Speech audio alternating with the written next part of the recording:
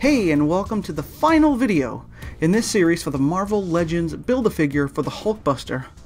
And we are going to put this thing together and see how awesomely big it is, compare it to the other figures, and, you know, have a good time. So, we got the legs. Let's adjust the camera just a bit here. We got the legs, and the arms, and we have the lower part of the torso body area and the upper part put together, but I'll take it apart, and the head.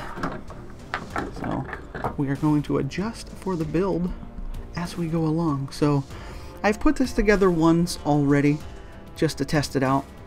It's a pain in the butt to get this part off, so let's put it together. It's going to stay together and it's never going to be taken apart again, because it's pretty awesome. So we'll start from the bottom and work up. So first we have to get the leg into this peg area here, and this has a surprising amount of articulation. My cat's being a pest. Way to talk to the people, Kenny. So there are the legs. And next, now you have this little peg here, and what you have here is a little slot area, if you can see that right here, and that slides into this square on both sides. And what this peg does, is it moves around stiffly, but it's on like a ball in there. So once you loosen it up, he can actually bend about quite a bit. So let's get that connected. Is this the front? No, that's the back. So you put the back on like this and adjust the camera, and then all you have to do is attach these pegs into the holes here, just like this. There you go. And we will pop on his head, and again, this is just on this little ball here, and it goes up and down, but it also does get a little bit of side to side. So let's get his head on. Wait, nope, that wasn't the satisfying pop we were looking for. There we go. Excellent. And the arms were really difficult to get off too. I actually had to take this apart to get the arms off, and then even then it was tough. So let's hope they go back in fine.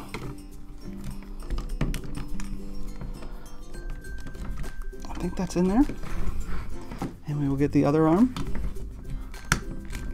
That had a better pop. So let's check out the Hulkbuster. I mean, he is huge. I'll have to move him back just a bit, adjust the camera to really get an idea how big he is. We'll just bring Dr. Strange here. I mean, he's about 1 3/4 the size of an actual figure, and his articulation for a big guy is mighty impressive. So in the knees you get quite a good bend. We're working from the bottom up this time, although I didn't start with the feet, but for a big guy that's a really good bend. And then he gets up like that too, if you wanted to go that way. And the feet actually move, so you can get some really good stances. Let's see if we can get that in. There we go. The feet do go, how can we do this? Side to side, like this, beating them up. So they do go side to side a bit, forward and back a bit, which is quite good. Again, so when you have the feet like that, you can move them and set them up in good poses and everything. And this guy's going to be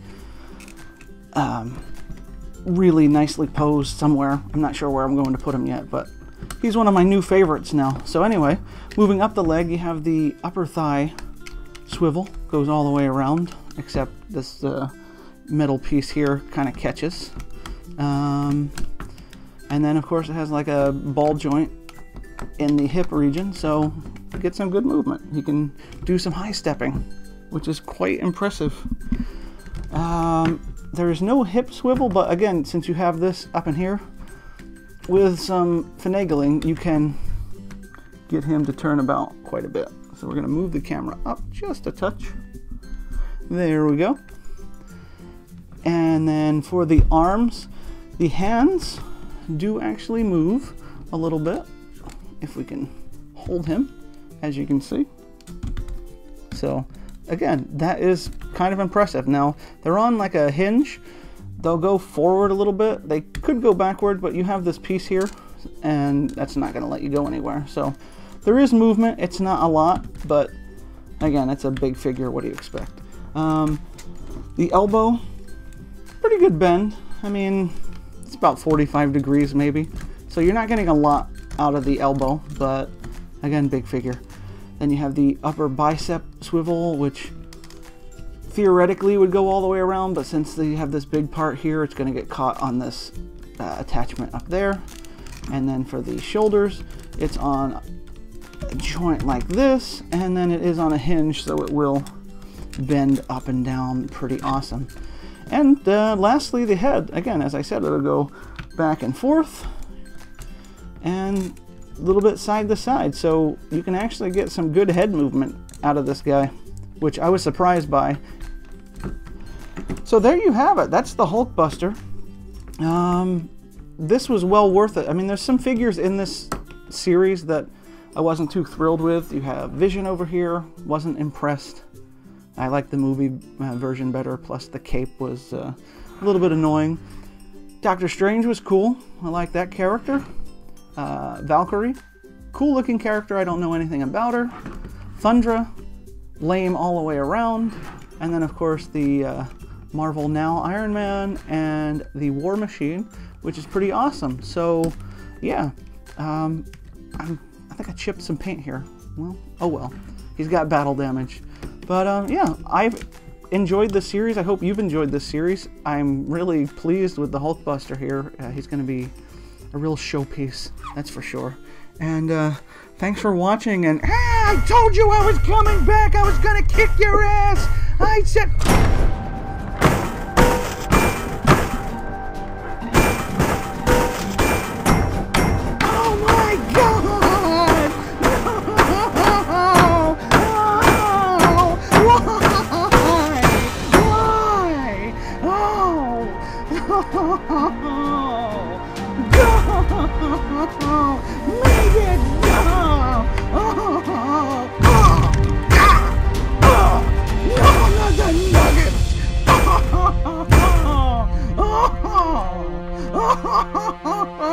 You fucker! You Oh